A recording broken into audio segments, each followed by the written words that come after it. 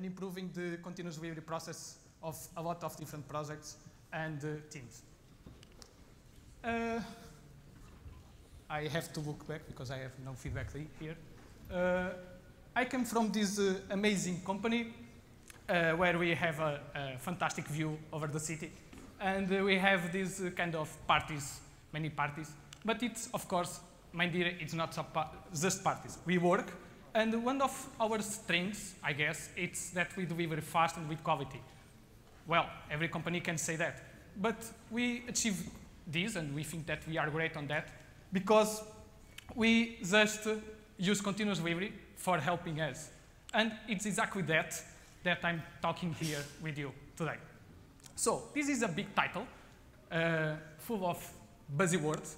I'm sure that some people here don't know what is some of these concepts. So for everyone being on the same stage, I will try to explain these concepts.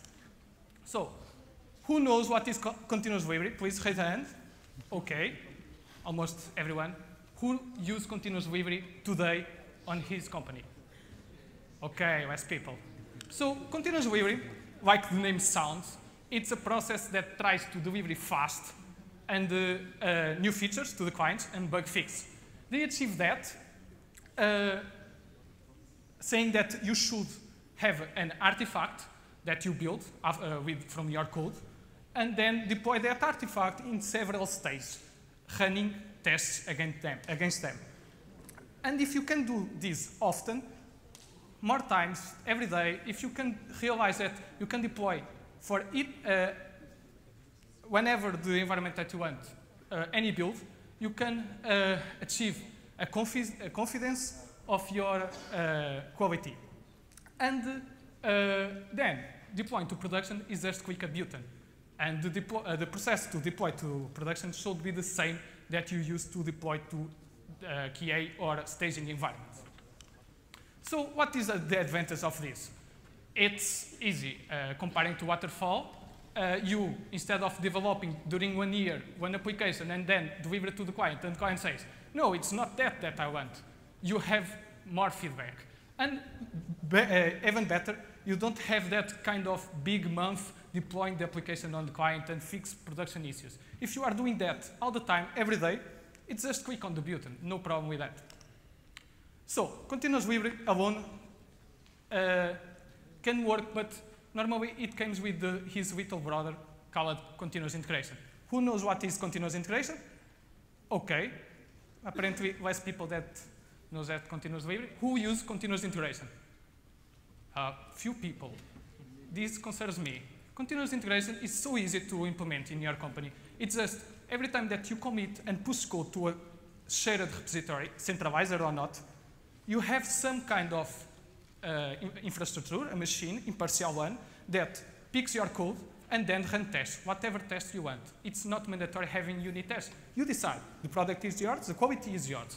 So you have to run some checks, and then, if you want, upload the build artifact to some repository. Keep in mind that almost every open source project is today using continuous integration, with simple tools like Travis that is free for open source projects, or Jenkins that is a free tool. So if you are not using, you are doing it wrong. Well, after that, we have continuous deployment. That is like the nirvana of the process continuous delivery. Well, when you are so confident that your pipeline runs the tests and it's 100% coverage, why impedes you? Well, it's not even. What stops you from delivering it to production? Nothing. So let's remove the manual button and let's ship it. Like you push code to Git or to Mercurial, whatever repository you are using, and then it passes in all the stages of pipeline and is automatically deployed in production. Who are using continuous deployment? Well, we have 3, 4 guys, 5 guys. Well done, guys. We are not using continuous deployment yet. Look of you, great success. I have another sentence to say that. None of you are using, so what a shame. But great. And also there are this concept, DevOps. Who knows what is DevOps? Few people know. there are people. Or you think, do you know what is? So I will try to understand. Who thinks that DevOps is a job title? No one. There are people. Who thinks it's a tool suite? Who thinks it's a team?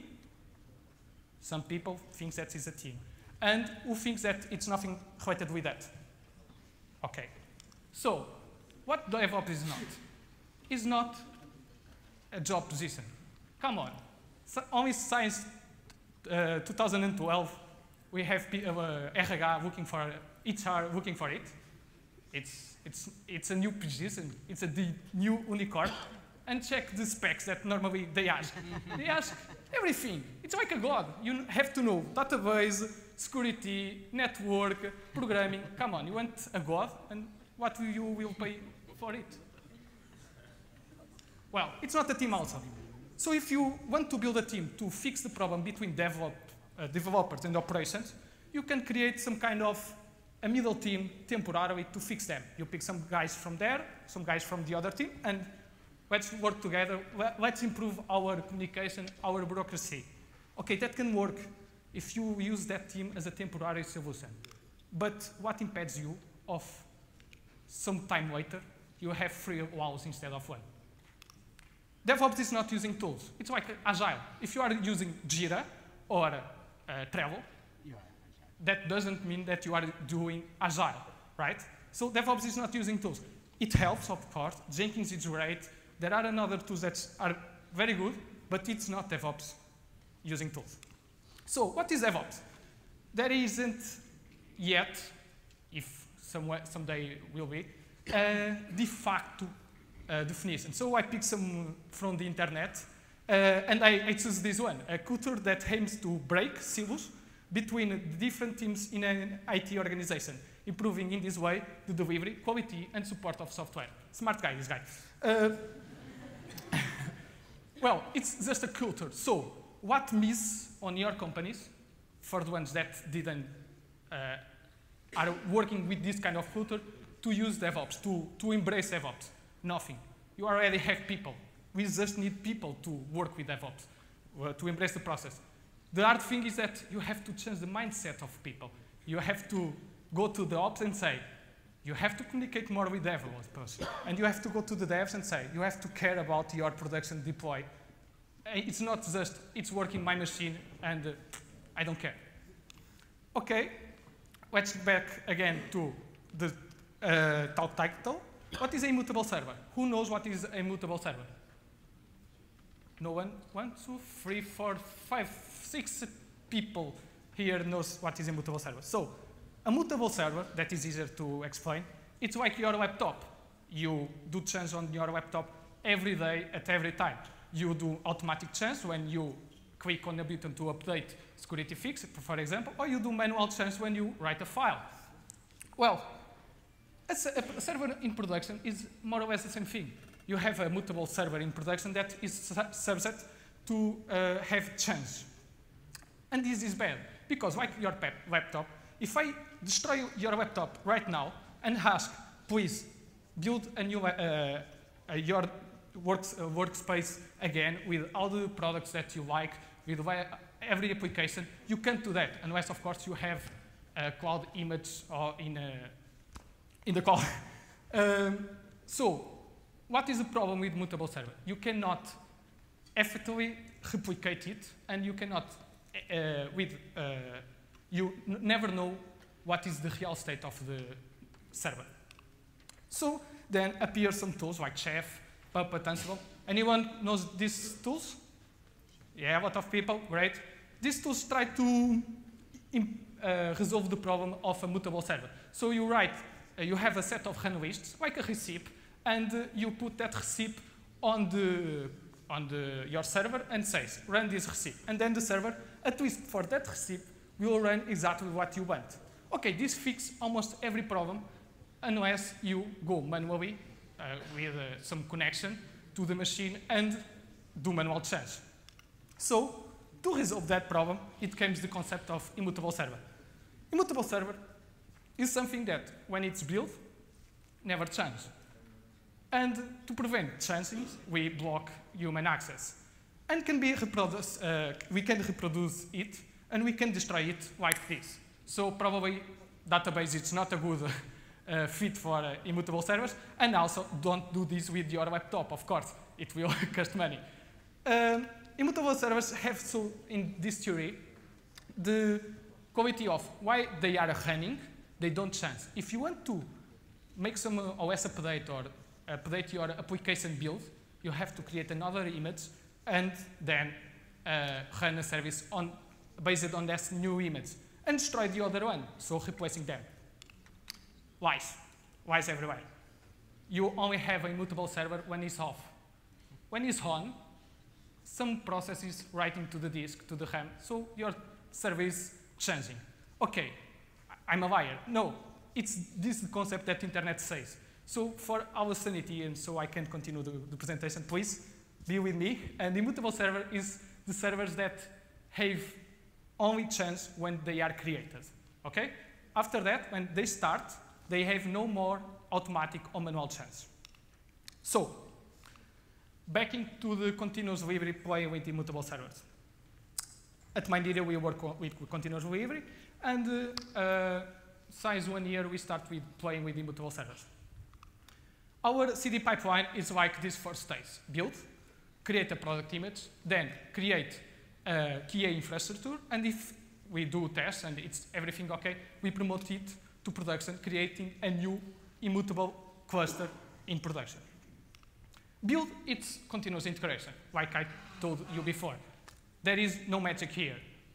The only tweak probably is that our artifact from the continuous integration process is an RPM, that is a package specific for CentOS distribution of Linux. And then we upload that artifact, but it could be a jar or NPM model, to a YUM repository. Then, it's where the magic starts to be. We create a product image. That is, we take a base image, a raw CentOS image, or some image that we have some custom configurations, some packages that we always need, like, for example, Java to run web servers. And then we, with Chef, with the help of tools like Chef, we pick the RPM that was on the repository and install on the system.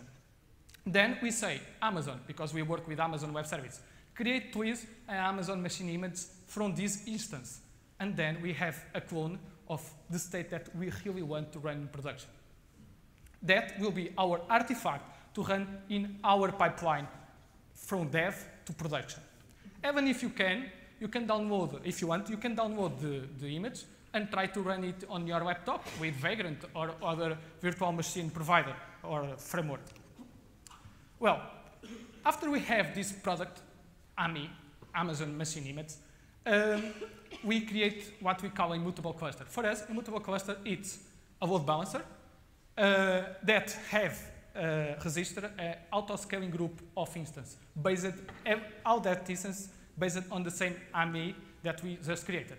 And we spin up this cluster and then register to the DNS Route 53 of Amazon, so it can be exposed to the internet with a good name.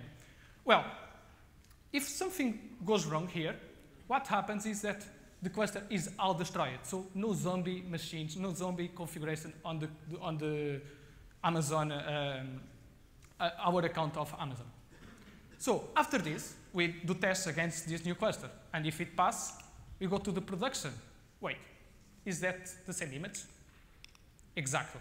We deploy to production in the same way that we deploy to development or QA stage. And this is so important because we have a trust on our process that we can click in a button with our eyes closed.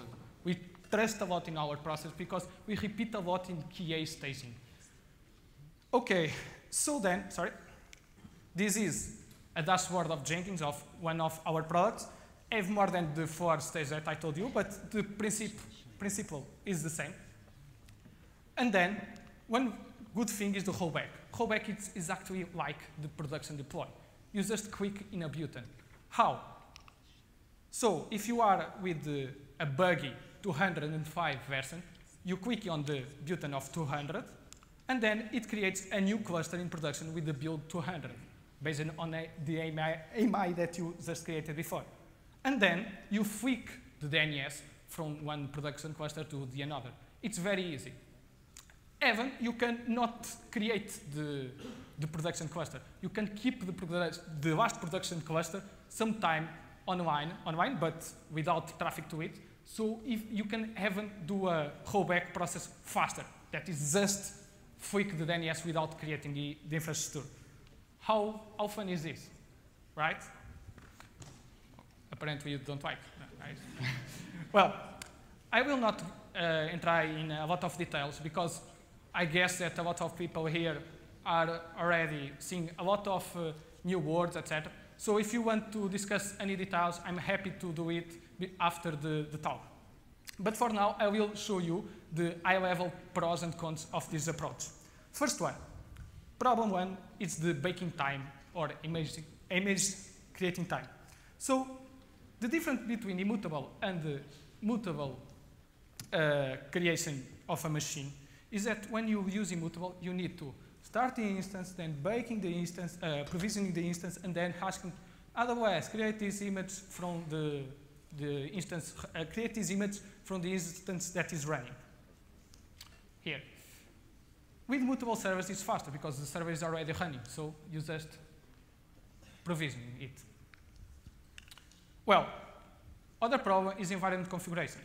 Remember when I say that production and development is the same process? It is, but of course there are some tweaks difference between them. Production needs more power, more CPU, more RAM, and production have different connections from QA. They connect to different databases, they connect to different endpoints, they have different passwords, etc. So how to fix this? I guess there are at least two ways. One, it's cheating the immutable process. Well, you put every configuration that you want on the image, protects all passwords. If no one can access to them, what is the problem of being on the machine? So then, when you populate the image on the QA environment, you say, this instance is a QA. And then on spin-up, we run a cloud init software that is a software dedicated for when instances are spinned in cloud, run some scripts. And then what it does is just changing the symbolic links of configuration. It's not a big change, right? It's just changing configuration. Well, but this is not, like I said, it's cheating. So a more honest situation is using service discovery mechanisms and ask your application to another application that have to be always uptime. So that problem. Hey, give me the configuration for production. Hey, I'm a QA. Give me the production for QA. Well, that is the another solution. There is no magic here.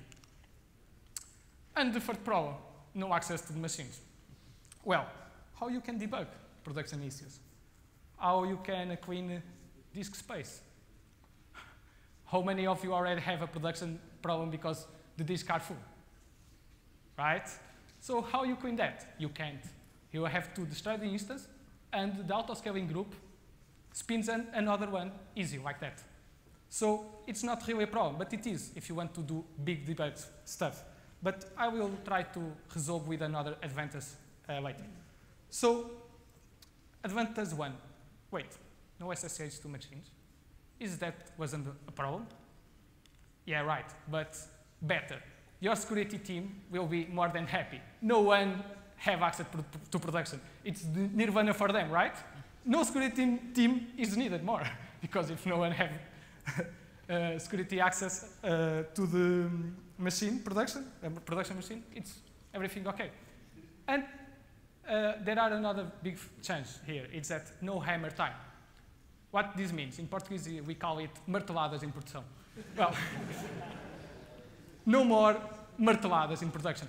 And this is very good because you know that no one will change something that don't tell to teammates. This is really very important.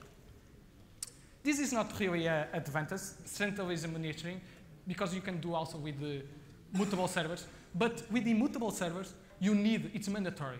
Because if you cannot log in on the machine, you have to retrieve somehow the logs and the metrics of them.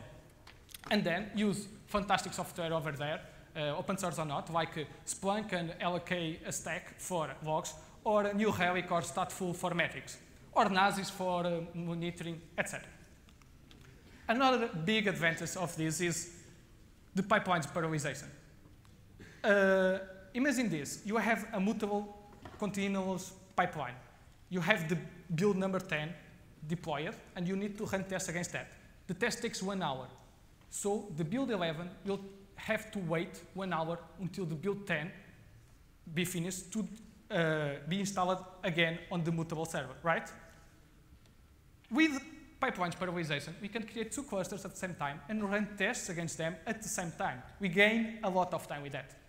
Even better, imagine that you have a meeting and you want a stable environment that, just for you, for commit, let's do this, put super product for commit Porto, build number 10 in a cluster so I can show to you.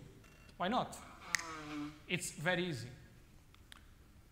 And of course, money. Auto-scaling gives us money, or at least avoids us to spend more money than it's needed. In 2 ways. First, it scales out, so it creates more machines when our site is with a lot of traffic. Imagine a mutable infrastructure, you have to go there and ask directly, hey, I need more machines, and that can take time to spin up, and then they have to be provisioned, and then they are different from the other machines. So in this way, it's completely exactly the same with just automatic process of scaling out. But imagine then in the night that no one is using in your site. You don't want 200 computers spending money, right? So it scales in. It's destroying instances like that.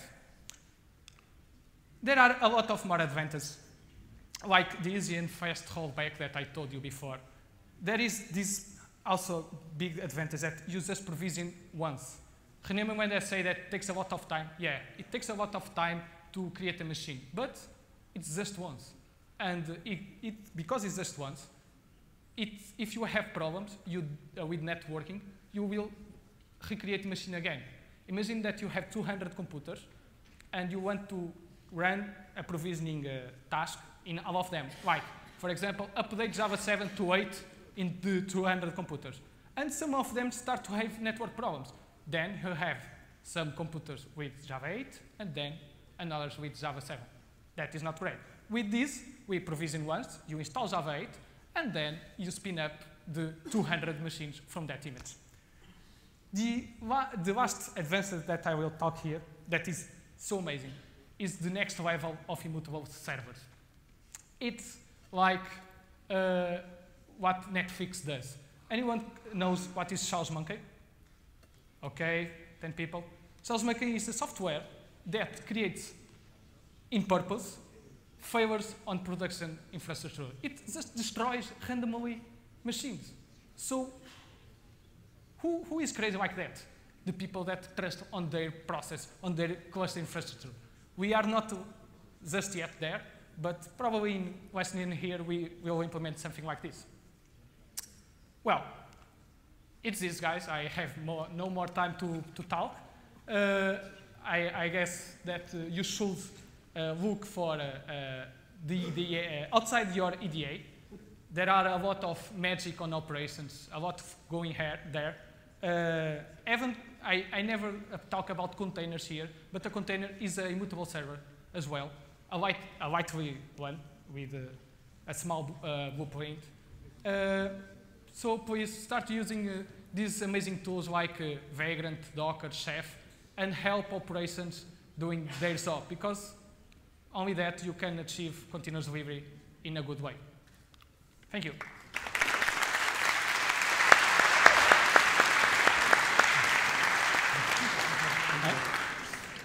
Questions? So questions over there. Someone with a mic. And over there also. We can start by there. Should I start? Hello. First of all, here. Raise a hand. Spreek. First of all, thank you for your presentation. I have just one simple question.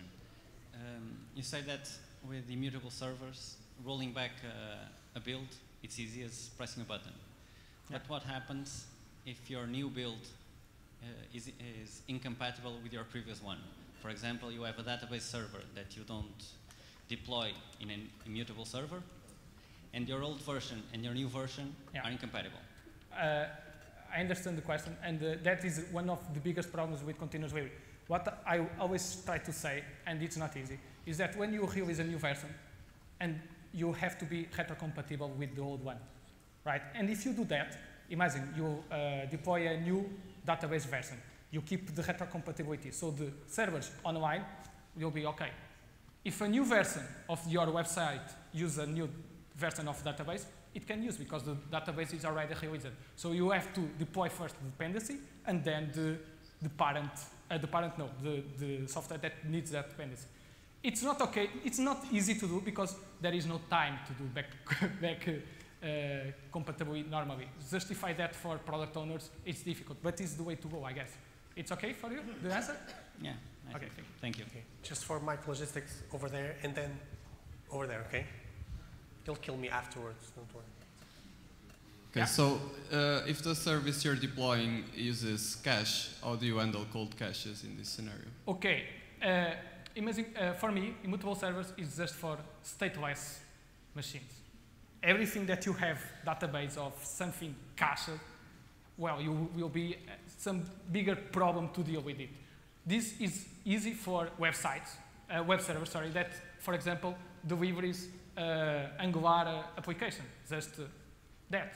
For stateful applications, it's another big talk to talk here, and if you want, we can discuss later. But it's a big problem, and it's not easy to respond, right? Yeah, sorry. Yeah, thank you. Okay, over there. Thanks for the presentation, I enjoyed, but I want to say something. If you are in staging, it's good to go latest and make microservices. But if you are in production, you should freeze the versions, right? And that process of freezing versions, it's manual.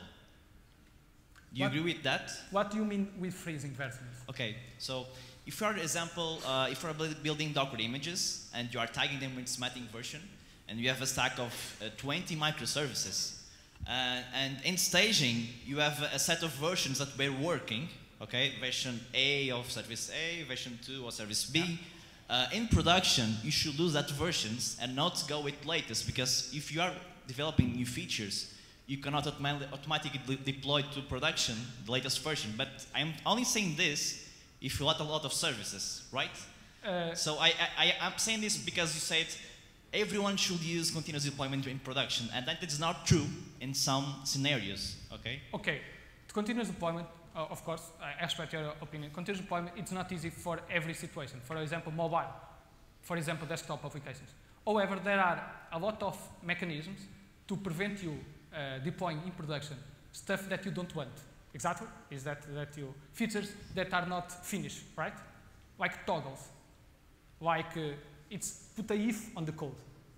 If toggle on, don't do this. If toggle off, do. Something like that.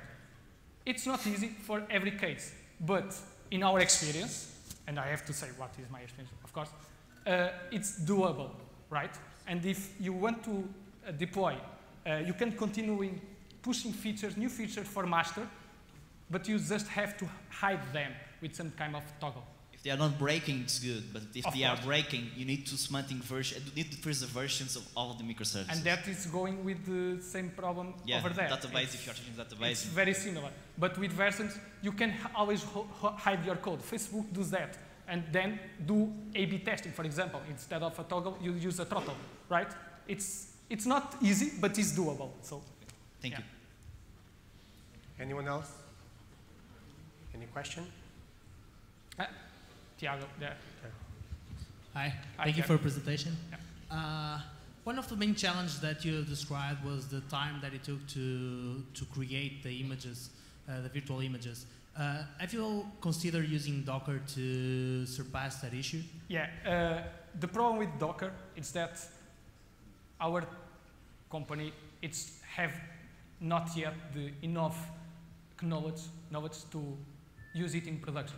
We don't want to use something in development that then we don't use in production. So Docker is still young, is still technology to be proven. Docker, Mesos, Kubernetes, etc. there are few companies that are using that in production. So we like to be in cutting edge, but not right there. And I guess that with this kind of no access to machines, centralized monitoring, etc., moving to Docker is an easy step of changing how we do the machines. So probably next year, I can talk with you that we are doing Docker stuff and containers and etc. Okay, thank you. Well, thank you, João. Thank you.